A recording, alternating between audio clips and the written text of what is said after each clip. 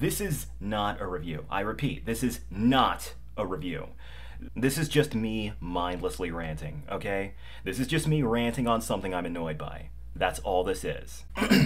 Teacher-student relationships, inappropriate power dynamics, preying on students' emotional instability, blatant manipulation and harassment, and for the ultimate cherry on top, romanticizing predatory behavior. These are the most notable main keywords of the webtoon that I'm about to sink my teeth into, so content warning, boys. If that bugs you, then you gotta go, because I'm about to trash all over this. Hey guys, you know how Webtoon is a notoriously terrible website if you want to look for a comic with actual quality, and the entire website is just a trash fire of cringy romance comics that glorify toxicity? Yeah, I think I found the absolute worst version of it. Ladies and gentlemen, this is The Fate. A fucking awful name. The Fate is a slice of life romance comic about a predator teacher that preys on one of his emotionally vulnerable students. If your first instinct to me informing you of that was to projectile vomit, congratulations! That means you still have sanity. Boys, seriously, this comic is so aggressively cancerous that it looked at that one Zootopia abortion comic and told it to hold its beer. Look, Webtoon is a place where anybody, usually new budding writers and artists, stretch their creative muscles. And I'm about to go off hardcore on this thing. And I can't deny that I really do feel bad for being so harsh towards this. After all, this is just some guy's work on Webtoon canvas. It's actually made by two chicks, to be specific, if I'm not mistaken anyway. My point is, I do feel bad, but I can't help but get angry, because here's the deal. It is absolutely true that this is just some weirdo's self-indulgent fantasy, but the issue I have is where it's being publicized. The primary user base of Webtoon is like stupid-ass, impressionable preteen girls, and this is a clearly toxic and unhealthy relationship between a disturbing predator and an emotionally unstable high school student that is clearly being displayed like it's some kind of cute and complex relationship. So when the aforementioned dumbass preteen girls read crap like this, they're going to think it's perfectly acceptable. They're going to think it's totally fine to cling on to toxic relationships with people that you should not be looking at romantically. That's a part of what makes me so angry at this fucking thing. Fetishizing sex predators is bad enough, but you're also catering this shit to kids and teens. Boys, look, I'm not trying to be a snowflake here. I'm not gonna say this comic is bad simply because inappropriate age difference and anime cliche level harassment is a thing here, okay? I see that all the time in awful isekai shows and stuff, and I can shrug that off. Here's the deal. If this was a story that actually took the concept of a complex and messed up relationship between two people from completely different perspectives of life and shined it in a realistic light, like Koikaze or the absolutely fantastic Garden of Words, I wouldn't say anything. I would actually give this thing credit under those circumstances for trying to be interesting. But that's obviously not what this is. You can tell by looking at the obnoxiously glossy art style and writing that's trying way too hard to rip off basic bitch anime cliches. This is a comic that's gonna glamorize sex predators taking advantage of vulnerable kids. You know what? Redo of Healer is better than this. Yeah, that's right. That one anime and light novel that's just mindless edgelord bullshit. And the reason why it's better is because that edgelord bullshit, that's the whole point of it. It's something you're supposed to laugh your ass off at intentionally because of how ridiculously edgy it is. That anime and light novel are both self-aware of how stupid it is. This is not. You're supposed to totally get behind this degenerate-ass relationship. Oh, and just in case you think this is some obscure webcomic I stumbled into by accident, it's not. It's actually extremely popular on Webtoon. 7.8 million views, and a 7.68 out of 10 rating. Now, before you lose your faith in humanity, I'm gonna try to alleviate the negativity just a little bit by reminding all of you guys that Webtoon's entire user base primarily consists of, like I said, dumb, hormone-enraged, introverted little girls with no experience with the outside world. And there's a lot of those on planet Earth, so it's not that shocking that this is popular. Regardless of that, this comic is still bad. And worse yet, in my opinion, this is more content that makes all us furries look like mentally sick freaks. And I feel embarrassed for saying this, but that's actually what offends me the most here. Boys, don't judge all furry comics based off of reading this single piece of grade A garbage. If you want a good furry comic, go read Africa. or I Hope So, or Sabrina Online, or Kimono Giga, or Beast Complex, or Beastars if you want an obvious one. Read any of those. They have flaws too, yes, but they have actual quality alongside them, okay? Anyway, I'm not gonna keep babbling on, let's just get into the comic. So yeah, here we go.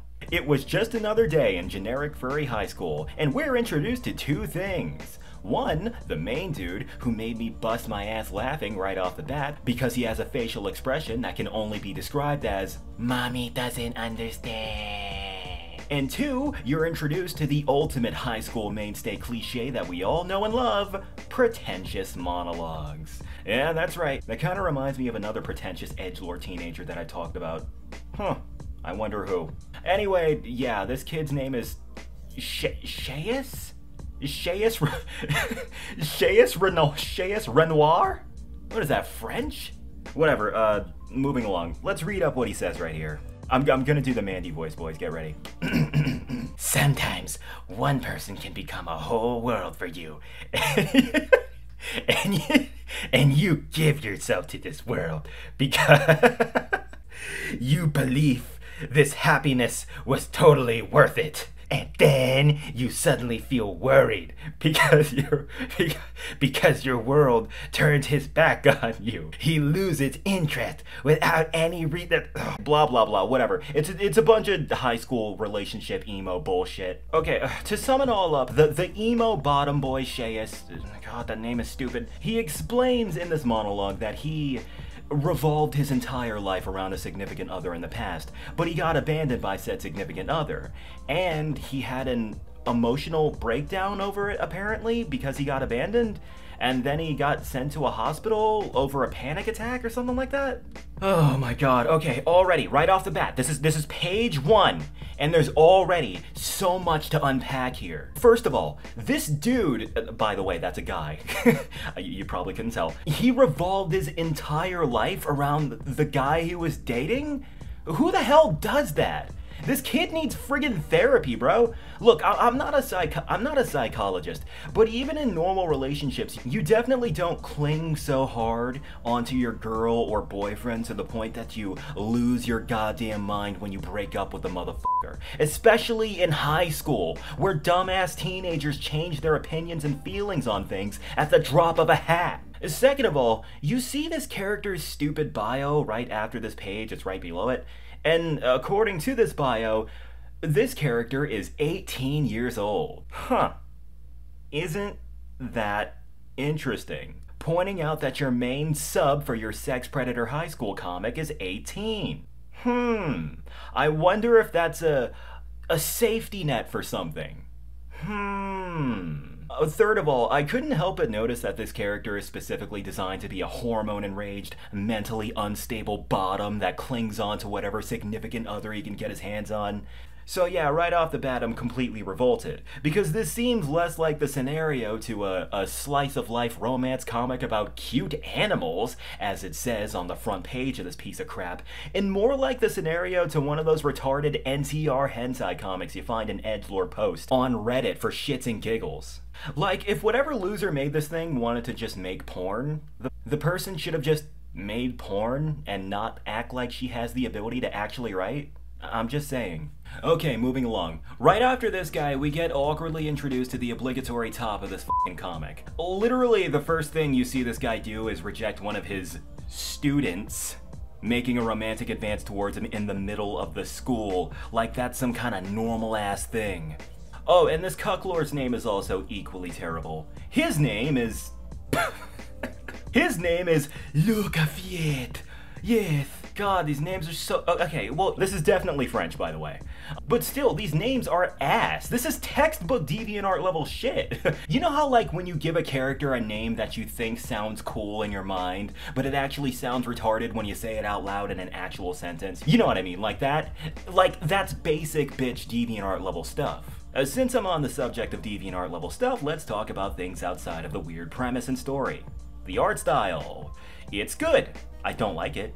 I honestly, I can't really stand looking at it, but I don't like to make fun of people's art styles. It's just something I don't like doing, you know? And regardless of whether I like it or not, it is objectively a tasteful art style that I know that Webtoon's user base would instantly fall in love with. So, you know, whether I like it or not, it's doing its job. But here's the deal.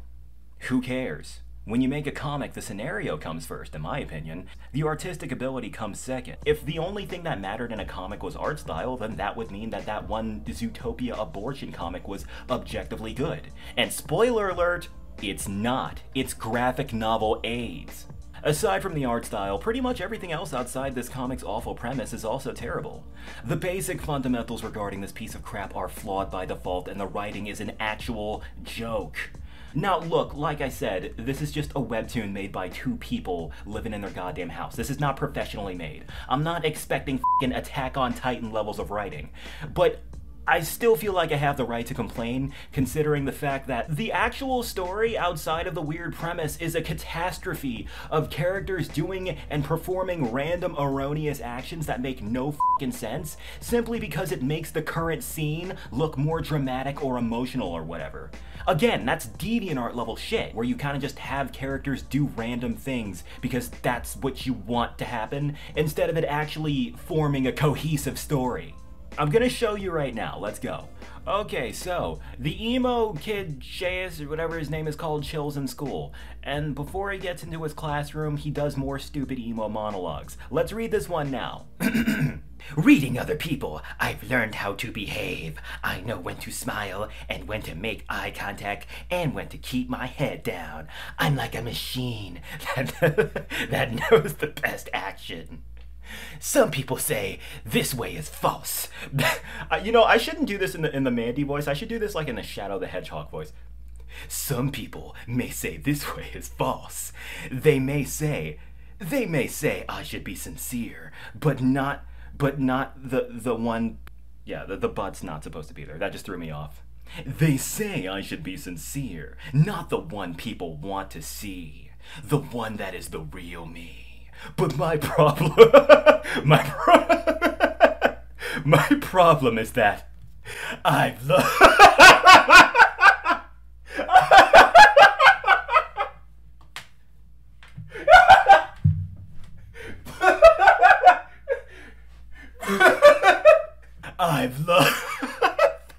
I can't even say it. I've lost the real me. I can't feel the way I did before. Don't turn your back. Bro, this is DeviantArt journal level shit. I know so because this is the way I typed back when I was 16 and I was still using DeviantArt. This shit is fucking incredible, bro. Oh my god. Oh my god. Okay, so between this and I Am Not Starfire, is it even possible to make a teenage angst fest without someone going into a droning essay about how supposedly miserable and deep their life is? Oh my god. Alright. Here's where stuff starts getting less laughable and more offensive. Here we go. So yeah, the emo kid is in class now and he conveniently has the heartthrob Chad alpha male chick magnet teacher as his personal instructor for class, right? The dude gives the sex predator guy an acknowledging nod and moves on with his life. And the teacher dude gets upset because the emo kid thinks he ignored him? I don't know why you would suddenly get triggered over that, but okay. Keep in mind, these two characters are complete strangers right now. Like, they do not know each other in any way, so it makes no fucking sense. Anyway, the teacher guy demands this random-ass kid's attention. So, as any normal person would, he starts to sexually harass said student that he believed ignored him, because he wants his attention. He starts grabbing onto him right off the bat and groping him. So yeah, that makes perfect sense for someone to suddenly do. And then the teacher very blatantly starts playing with his hair, which at this point any normal person would slap the taste out of the motherfucker's mouth. But I guess we're running on anime logic, so I guess that's not gonna happen. Guys, honest to God, I feel like an idiot for even trying to narrate what's happening right now. This is literally the plot to college porn. Oh, and just in case you thought this would be subtle from here on out, you are totally mistaken, because this comic launches headlong into trashiness harder than a dumpster diver in swimming gear. So, instead of trying to narrate, let me go ahead and explain what's about to happen the same way I think the creator of this piece of shit was thinking when she wrote this.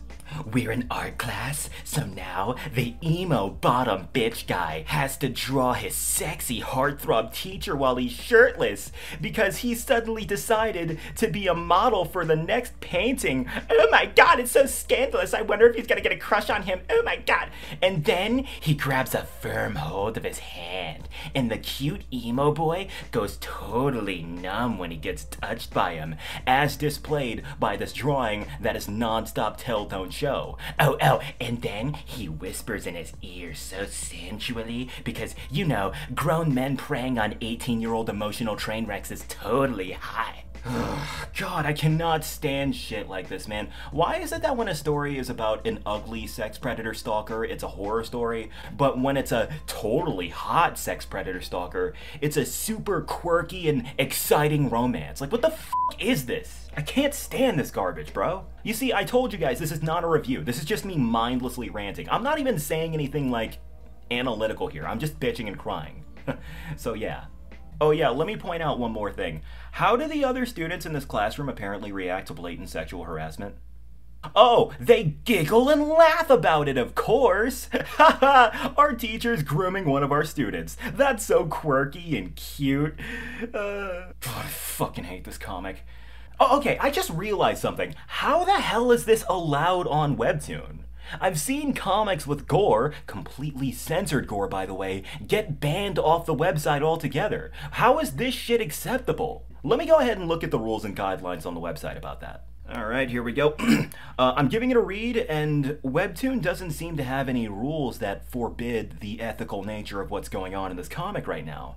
I mean, no shit, this would have been gone long ago if it was, but apparently as long as there's no full frontal nudity or fetish or sexual act specifically made for the sake of gratification, it's all fair game. Meanwhile, let's look at their guideline policy on gore. We do not allow graphic depictions of gratuitous violence or content that promotes acts of violence. Examples of prohibited content include brutal, extended graphic acts of violence, depiction of sadism or glorification/promotion of inflicting harm on others, and glorification or promotion of self-harm.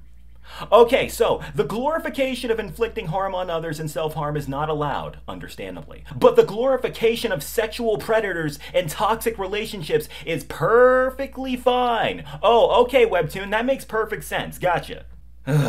Okay, back to the comic. After the borderline child grooming class ends, the teacher dude does some 90s porn level shit where he asks the emo kid if he wants to stick around for private lessons. And obviously nothing comes out of it. And that's the end of chapter 1. Good job on randomly throwing in some anime level BS before the chapter ends. Alright, we finished the first chapter, guys. Wasn't that an amazing setup for a fantastic 3-dimensional story? Wasn't it, guys? Wasn't it? Wasn't it? Totally.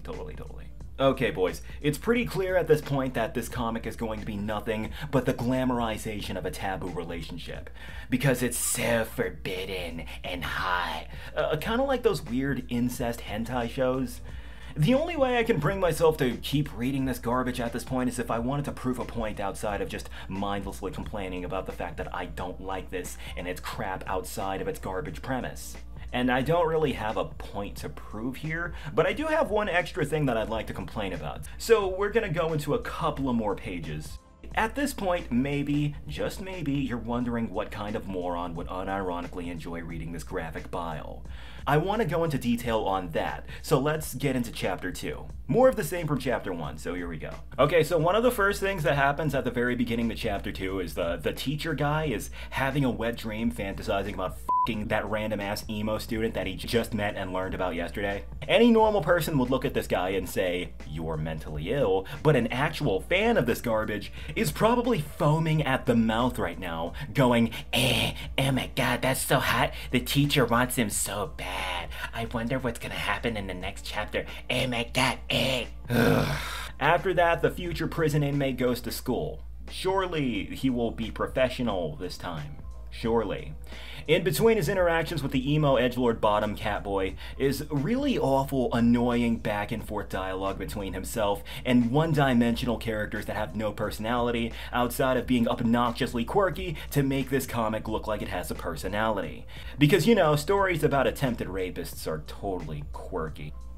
One page later, after the teacher walks into school and exchanges dialogues with the character that you'd be shocked to find out is actually a guy, he suddenly stumbles into his future rape victim for the second time.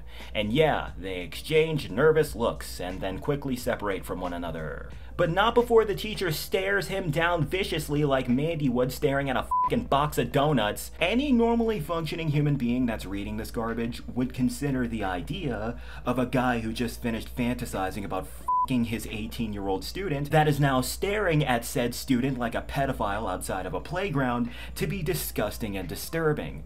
But an actual fan of this garbage is definitely losing their mind right now.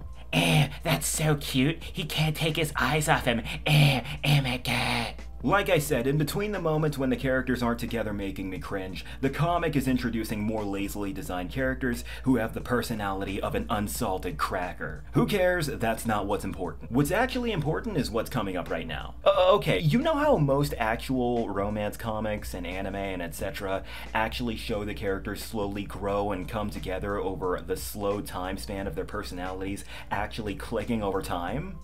Yeah, well, that doesn't happen in this, because that will require actual talent and skill, and the very basic fundamental ability to write competently. So instead, we just get a stupid-ass time-lapse where the emo student narrates on how much of a degenerate creep his top is. He openly says that he gets stalked by him, yes, stalked by him, and I think I'll read this part out right now to show you guys the point of what I'm trying to get at. This comic is just instant gratification for stupid-ass little girls. I understood with my mind how everything was wrong.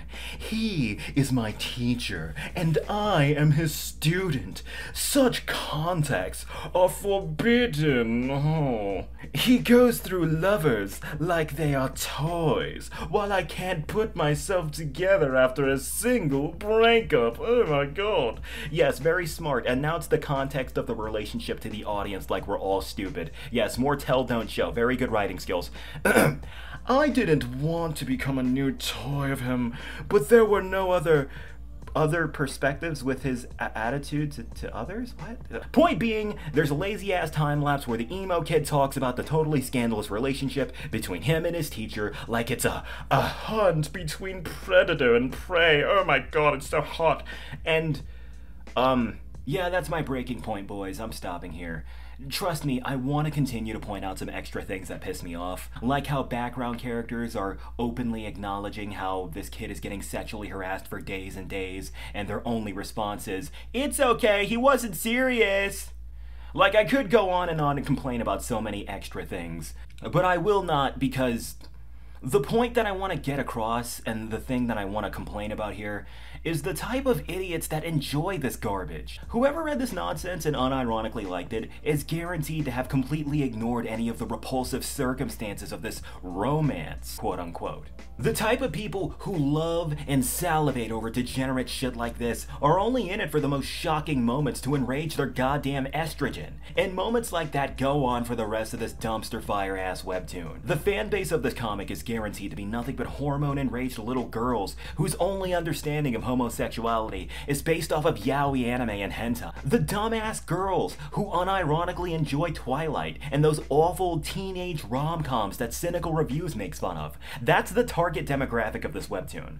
Stupid-ass little girls who just want to see a ship occur, not concerning themselves over the disgusting circumstances as long as it satiates their weird little fantasies. Boys, you know how those crappy Michael Bay movies are all awful, but they still make millions upon millions of dollars because they provide the bare minimum of what a stupid hormone-enraged preteen boy wants? Yeah, that's what this comic is, only it's for stupid hormone-enraged preteen girls. That's why, despite this comic being so revolting, embarrassingly written, and awkward in every fiber of its being, it's got over 7 million views on Webtoon and so on. Stupid-ass girls just want to see a ship happen with pretty glossy artwork on it. Like a 7-year-old girl playing with a dollhouse, so they squee at all the cringy drama moments and borderline softcore porn between a grown adult and a barely legal high school student. And what happens in chapter 1 and 2 is basically a microcosm of everything that happens in the later chapters. Disjointed anime-level sexual cliches,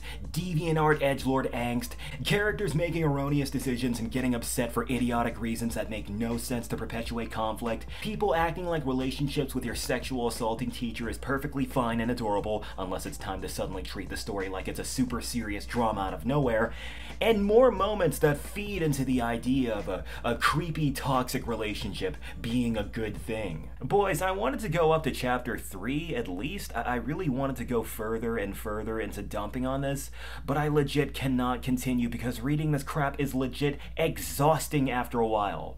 Another reason why I'm stopping is because at this point I don't even feel like I'm showing you guys an actual story so much as softcore porn. And that's the vibe I get when I'm reading this shit. This comic just feels like some loser-ass furry on the internet wanted to make a porn comic, but at the same time, said loser wanted to believe that she was actually a talented writer. So the creator decided to twist some porn scenario into an actual story.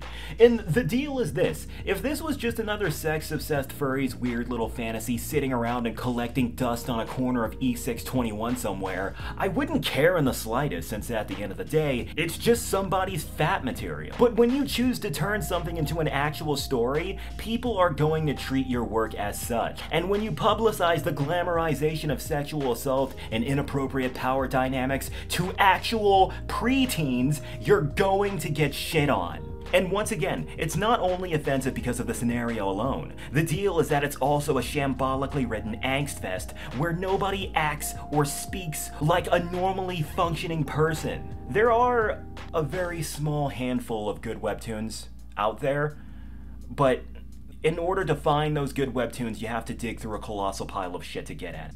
And I feel like this comic that I'm talking about right here is one of the most prime examples of why Webtoon is such a horrible, horrible ass place to look for a comic that's actually good. I'm gonna have some links to actually good Webtoons in the comment section so people can go look at something that's actually worth looking at. As for this, however, this is legit the worst Webtoon I've ever fucking seen.